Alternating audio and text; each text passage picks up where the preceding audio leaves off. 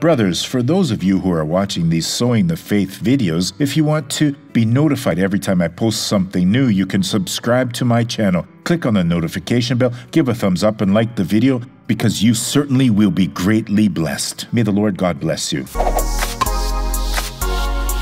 My friends, when Jesus was walking out of Judea and on his way to Galilee, he passed through Samaria and then got to a city called Sychar. This is what is written in John chapter 4, verse number 6. Now Jacob's well was there. This is so beautiful.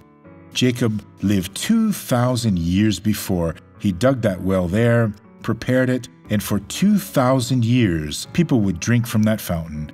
But today we don't need the well of Jacob. We need the well of Jesus. Jesus, therefore, being wearied from his journey, sat thus by the well. It was about the 6th hour, midday. What was Jesus going to do there? He was led by God to meet a woman there in an hour where only women with bad reputations would go to get water and to change her life and to change the city of Sychar. Folks, what Jesus is going to do in your life, change you, change your family, change the people you know. Take hold of this message because God will use you. Take a look at this person who was blessed. I had a lot of pain in my foot for many years, right? I got here and the pain was unbearable. I couldn't even put my foot on the ground.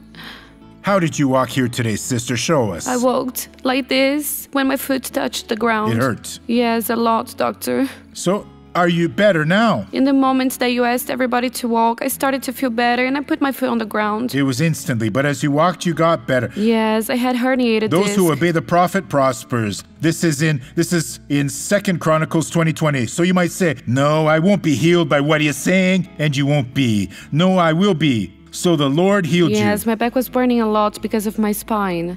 Now it's all better. Yes. Jesus healed you, sister. So walk normally now, sister. She's healed, folks. Glory to God. Now I want to pray for you, Father. I pray in the name of Jesus for you to bless these people. I rebuke all the forces of evil from these lives now.